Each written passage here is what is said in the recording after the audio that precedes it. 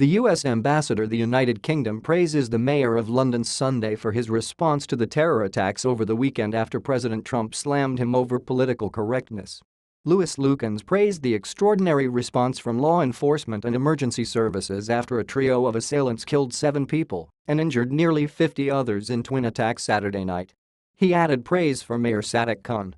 Trump challenged Khan for saying there was no reason to be alarmed after the attacks. Khan spoke those words in a television interview Sunday in the context of reassuring Londoners about an increased police presence they might see.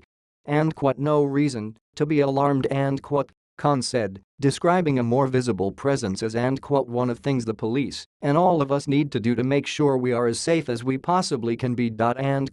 Trump wasn't a post satisfied and responded Sunday with a trio of tweets and we must stop being politically correct and get down to the business of security for our people. If we don't a post get smart it will only get worse. At least 7 dead and 48 wounded in terror attack and Mayor of London says there is no reason to be alarmed Trump ended with do you notice we are not having a gun debate right now?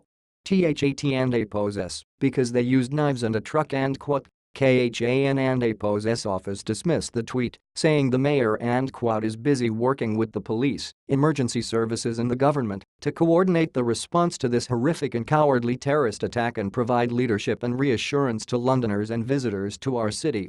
He has more important things to do than respond to Donald Trump ill-informed tweet that deliberately takes out of context his remarks urging Londoners not to be alarmed when they saw more police including armed officers on the streets. Lukens took over for previous Ambassador Matthew Barzun 3 days before Trump's inauguration.